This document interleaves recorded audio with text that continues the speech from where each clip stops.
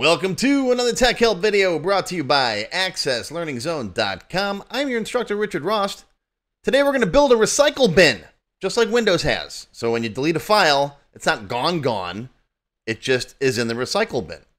And then you can go in there and find stuff that you deleted.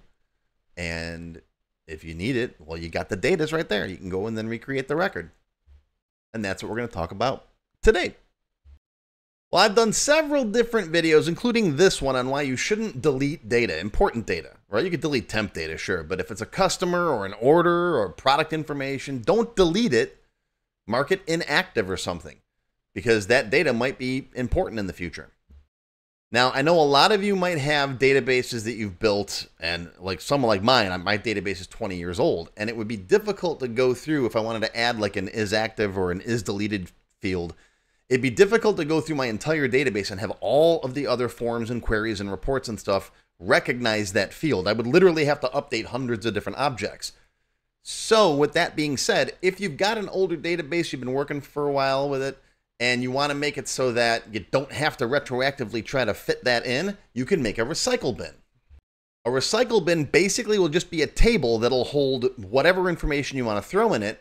If you want to delete a customer, you just throw it in the recycle bin. It'll be tagged as a customer. That way you've got his information. So if a year from now, someone says, hey, yo, that customer that died last year, where's his information? You can go into your recycle bin and at least find it. It's not gone, right? You don't have to go restore from a backup from last year to try to find his information. So a recycle bin keeps everything tidy. Plus, with one recycle bin, you could throw any kind of records in there you want. You could throw orders in there, customers in there, contact information, products, whatever you want.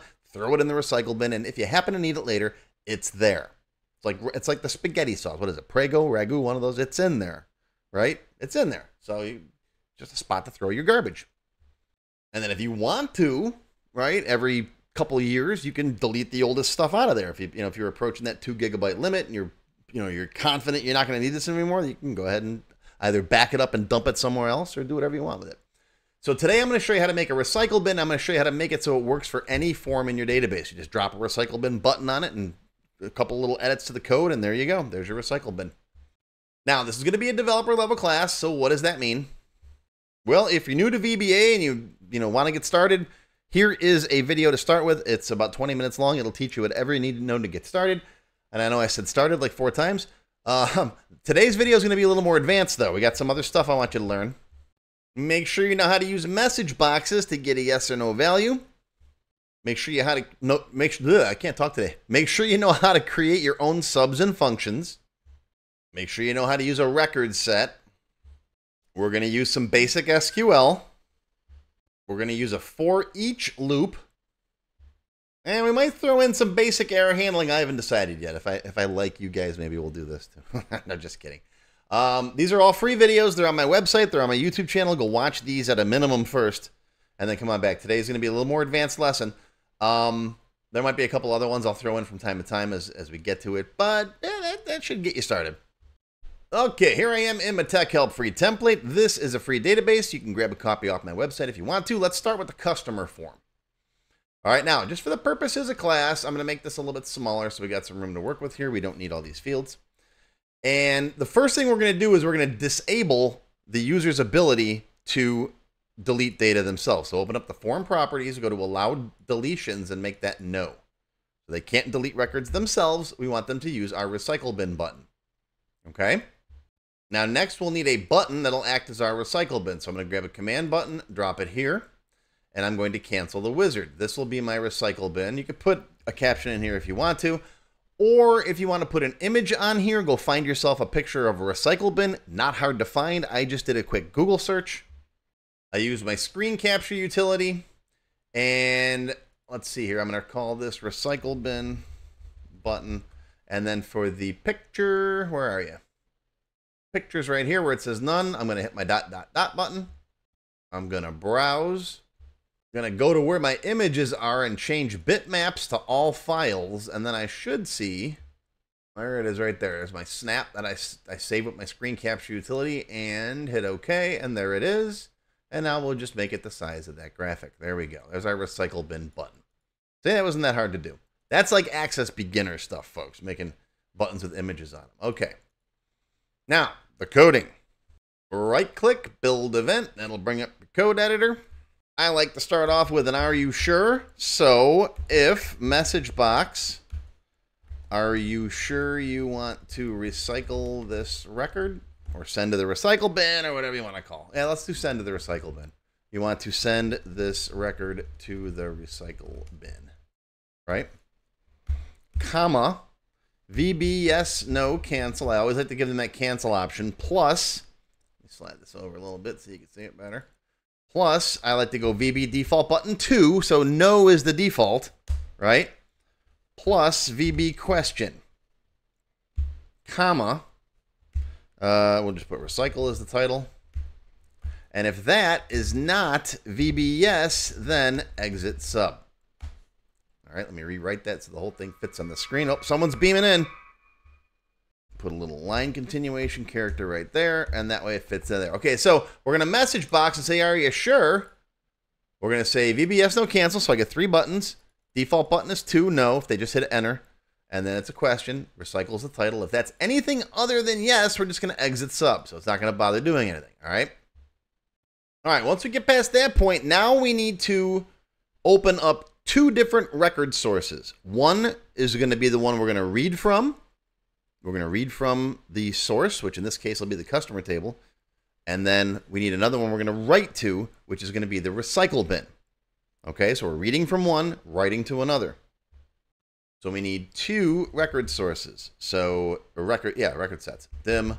We're going to call it our RS source as a record set. And the RS, we'll call it the bin, the recycle bin, as the record set.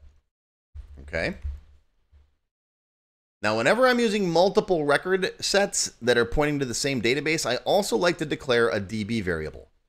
DB as database. And I'm going to set that. As soon as we're past this message box, I'm going to say set DB equals current DB. Normally, I'll just say set, RS equals current DB. Whatever. If I'm only working with one record set, but if I got multiple record sets at the same time going on, I always declare a DB variable, right? Now, don't forget, if you set it, you got to forget it. So don't forget toward the end of your sub down here, right? Set DB equals nothing. And yes, that phrase is on a t-shirt in my store. If you said it, you got to forget it. I wasn't kidding. I recently set up a store. Check it out if you want some Access Learning Zone swag. I'll put a link down below. All right, so now we're going to open up the source, which is going to be set rs source equals db.open record set. What are we opening up? Select star from customer T, where customer ID equals whatever customer ID we're on the current form. So that's customer ID just like that. So now we've got an open record set to that record. Okay. Now what I want to do is I want to loop through all of the fields in this record set. I'm not looping through all the records. I want to loop through the fields. And this is how we're going to make this so it'll work with any table later on. Because you can have any number of fields in it. It's just going to drop all those fields into this table. So we're going to need a couple more variables here. We're going to need a variable to store the record information, right? It'll have first name, last name, all the stuff in it. So we'll call it record string as a string. And we're going to need a field object, FLD, as a field. Okay? Now I can say, once I've opened up this record set, I can say for each field, FLD, in rs source.fields. Fields is the fields collection. It's a list of all of the fields in that record set. Customer ID, first name, last name, address, phone, whatever fields you got in there, you can loop through them. And not only can you get the name of the field, but you can get the value of the field. Okay? So now what I can do is, let's go up here real quick, and let's say record string equals blank. Let's initialize that string. And now I'm going to say record string equals record string. And what's the field name? FLD.name. That's the name of the field, customer ID. And a colon. And fld.value. All right, so put the name and the value. Customer ID is 4. First name, Richard. Now, field value might be null, so let's handle that with an NZ. NZ, and then just put an empty string there just in case we don't want any null errors, right? If you don't know what NZ is, that's one of my expert topics. I'll put a link to it down below. Basically, it takes a value. If it's null, it substitutes it with something else. In this case, an empty string. Okay, and at the end of each line, just to make it readable, we'll put a VB new line. So you get one field per line, right? When you're done, next FLD, that'll loop through all of the fields in that record set. It'll create a list of them. Let's see what we got. I'm going to message box record string at this point right here just to see what we got. And while we're at it, let's close up our record set too. We're going to go rs.close and set it, forget it. rs equals nothing. Just for some house clean. There's more that's going to go in the middle here. We still got to add this stuff. I just want to see if what we got right now is working. Okay, save it. Debug, compile once in a while. Oh, variable not defined. Oh, rs, duh. It's rs source. See, I'm so used to using just rs. That's why you debug, compile. It catches your stupid errors. rs source, rs source. We haven't initialized rs bin yet, so we're good. We just declared it. We didn't set it to anything. Debug, compile once in a while again. All right, we're good. All right, save it, close it, open it, click the button. Are you sure? Yes. Oh, look at it. Look at that. I've got one string with all of the data that's in this record, even the stuff you don't see. Because remember, we deleted that notes field and the family size, right? Now, I could take this and dump that in my recycle bin table, which we have yet to create, and we'll do that in tomorrow's video. So, tune in tomorrow, same bat time, same bat channel. Or if you're a member, you can watch it right now because I'm going to probably break for lunch real quick and then I'm going to go record it. So by the time you see this, it'll probably be online already. All right, so lots more cool stuff coming up in part 2. There'll probably be a part 3 too. I'm not sure yet, but we'll see. But that's your Tech Help video for today. Hope you learned something. Live long and prosper, my friends. I'll see you tomorrow for part 2. If you enjoyed this video, hit that thumbs up button right now and give me a like. Also, be sure to subscribe to my channel, which is completely free, and make sure you click that bell icon and select all to receive notifications whenever I post a new video. Do you need help with your Microsoft Access project? Whether you need a tutor, a consultant, or a developer to build something for you, check out my Access Developer Network. It's a directory I put together personally of Access experts who can help with your project. Visit my website to learn more. Any links or other resources that I mentioned in the video can be found in the description text below the video.